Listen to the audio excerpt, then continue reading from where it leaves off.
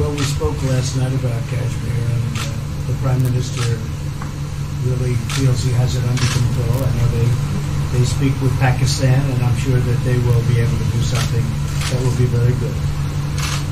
We spoke about it last night at Biarritz. Mr. Modi, do you want to add?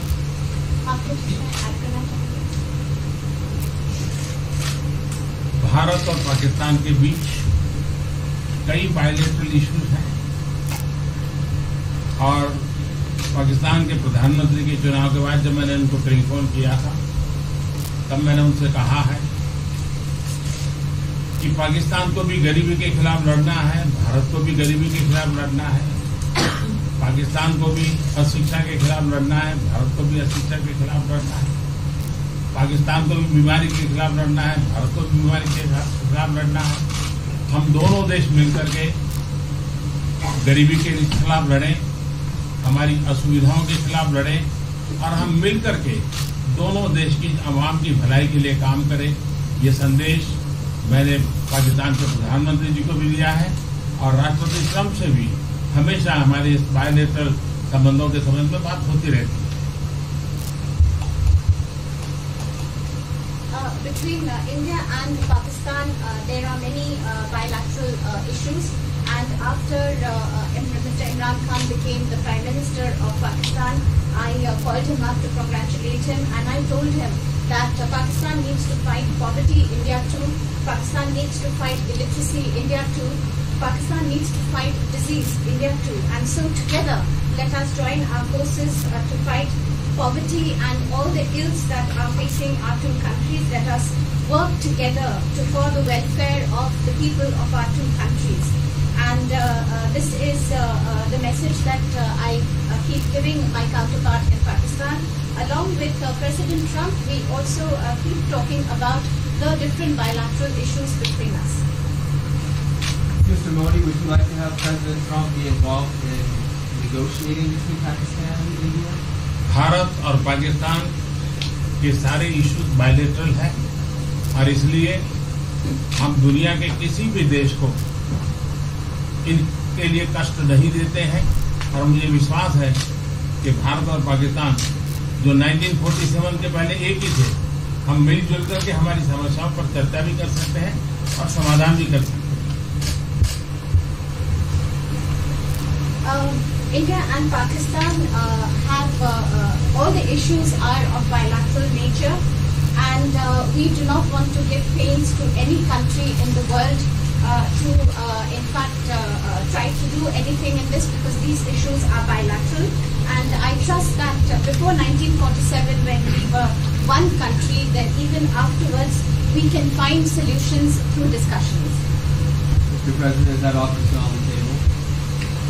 I'm here. I have a very good relationship with both gentlemen, and I'm here if for any reason, but I think they can do it themselves. They've been doing it for a long time. President, the Chinese have said today publicly that it's more low-level calls that have happened, and they're downplaying the significance of the calls the U.S. administration. I don't know what you mean by that. Low level? The vice premier is low level? I don't think so. What's in your mind, they're low level? What is the position of the gentleman that was quoted in the newspaper today? Right. Well, the Vice Premier Leo came out with very significant statements, and we've been communicating through intermediaries back and forth with him. That's the Vice Premier of China.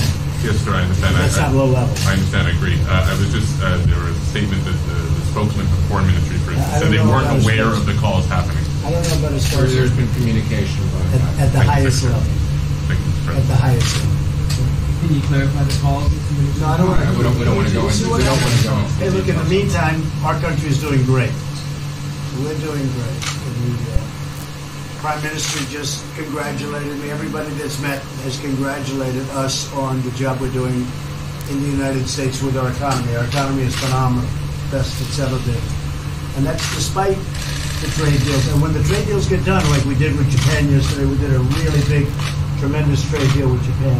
And we have others coming. We're negotiating now in earnest with the European Union because they want to do that. They want to do that, and I do too. So we have. When we get these deals done, our country will be transformed. I mean, it'll be monetarily transformed. It's such a difference. between the horrible, horrible one-sided deals that we had in the past. And frankly, past administrations should be ashamed of themselves for allowing that. But we have many of them. One of them is the USMCA, Mexico-Canada. And hopefully that'll get voted on very quickly. Everybody wants it to happen, so hopefully we can make that a bipartisan bill. But we have many trade deals that are doing very well, and including China. And I think it was necessary to go through this, you would say a rough patch, but I'd say maybe much more than a rough patch. But that's okay, because we've been paid billions and billions of dollars. And you know that prices haven't gone up, and there's been no inflation. And we've put a lot of money in the Treasury, and tens of billions of dollars. And I've given a lot of it to the farmers that were hurt. I've been able to give a lot of money, compliments of China, to the farmers that were hurt, because we gave them 16 billion and we gave them 12 billion the year before. That made them whole. That was the amount of money that China didn't invest in give to our farmers. So the farmers have been amazing, but they're very happy with the job we're doing. But eventually they're going to be the biggest, or one of the biggest beneficiaries. Okay? Mr. President, did you attend the climate session? Say it? Did you make it to the climate session? Were there any conclusions that you should I'm going to. In fact, it's going to be our next session. So we haven't had it. Do you have a message that you'd like to deliver to? No, I want clean air and clean water. And we're right now having the cleanest air and cleanest water on the planet. But that's what I want. I want absolutely clean air and clean water. Mr. President, just briefly back on China, we saw the comments from you about wanting calm. Calm, exactly. Just wondering if you could clarify what you meant about the call. Was that with light hydrogen? I don't want to talk about calls. We've had calls. We've had calls at the highest levels. But I don't want to talk about that. But the Vice Chairman put out a statement last night that was a statement and saying that he wants to make a deal and he wants calm. And I think it's a very good word to use, calm. It's not a word that I use that often, but it's a good word to use. And I think it's one of the reasons that's a great country. I mean, they understand. I think that message also helps with respect to Hong Kong. I really do. I think it makes it easier for Hong Kong to do something. And I think that President Xi will do something with Hong Kong. I really think that message is a good message with respect to what the ultimate outcome is in Hong Kong. Very, very positive message. And we appreciated it. We appreciated it. What else? Anything else? Mr. President, what are your latest thoughts on your threat on pulling out of the WTO? And if you do, can I also ask Mr. President Modi what your response to that in terms of how it will affect India's trade strategy? Well, we haven't been happy with the WTO, but now we're winning cases. We won the big Airbus cases, you know. It's a tremendous case. I mean, it's billions of dollars. That was a very recent victory, and we're winning cases now. We're being treated more fairly now in the WTO, which we appreciate. मुझे लगता है कि हम दोनों को बात कीजिए, हम दोनों बात करते रहेंगे. जब जरूरत पड़ेगी आप लोगों को जरूर जानकारी पहुंचाएंगे. He actually speaks very good English. We just don't want to talk about it. I feel that you should let us discuss these things, and when we feel the need, we will communicate to you. Mr. President, Russia has just recently said they have no intention of asking to be readmitted to the G7.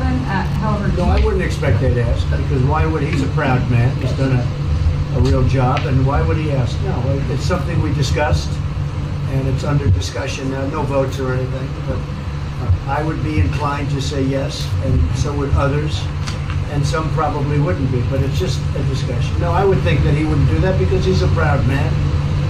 He wouldn't ask, but if something would happen, he would be asked, and I'm sure he would say yes to that. Do you have any indication from them that they would accept? No, I think it was a very good discussion. It was the initial discussion, but it was a very good discussion. But I think it would be appropriate. I think it would be good for Russia.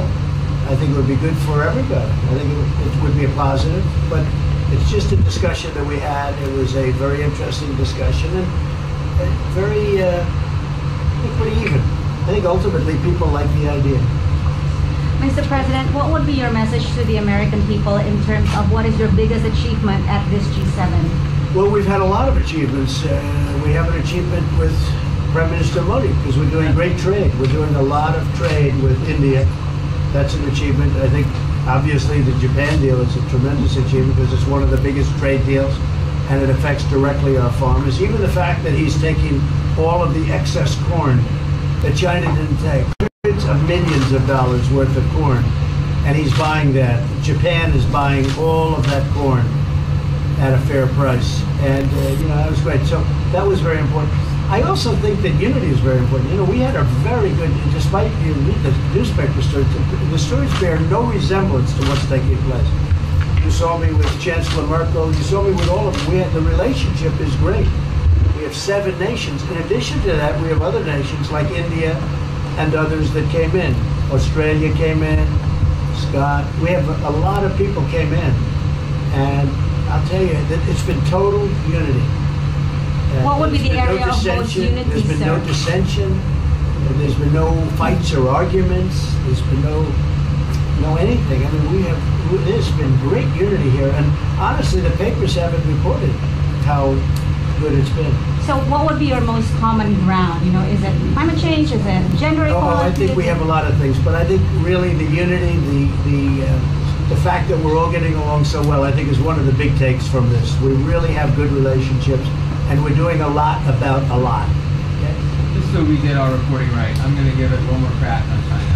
When you were referring earlier to the Buddha statement, which we all saw, did you mean to say that there was also a call last night, or was there not actually a call last night? There were discussions that went back and forth. Let's just leave it at that. Last night. And before last night. Yes. With China? With China. And before last night. Numerous. Look, they want to get something done. I've been saying that for a long reason. And why wouldn't they? They want to get something done.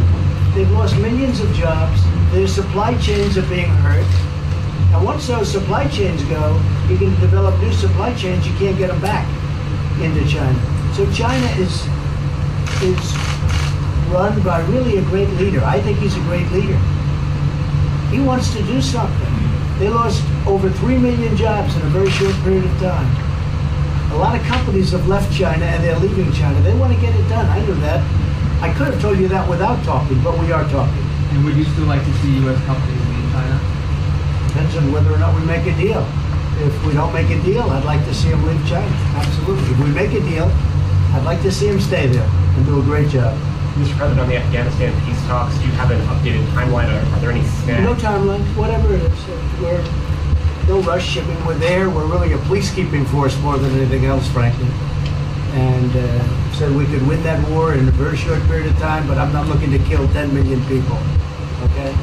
And we are working along with the Taliban, with the government, and other people too. And we'll see what happens. No timeline. Okay? Thank you very much. We're going to be doing a news conference in a little while. Just one more thing. If you need one, do you need one? I don't think you need one. I mean, I can't imagine any other question. I just want to thank the Prime Minister. He's a great leader right here. Would you allow him to have nuclear weapons? Great election result. Would you allow him to have nuclear weapons, sir? Thank you, press. Thank you, press. Would you allow India to have Thank you, nuclear press. weapons? Thank you. Thank you, press. Thank you, press.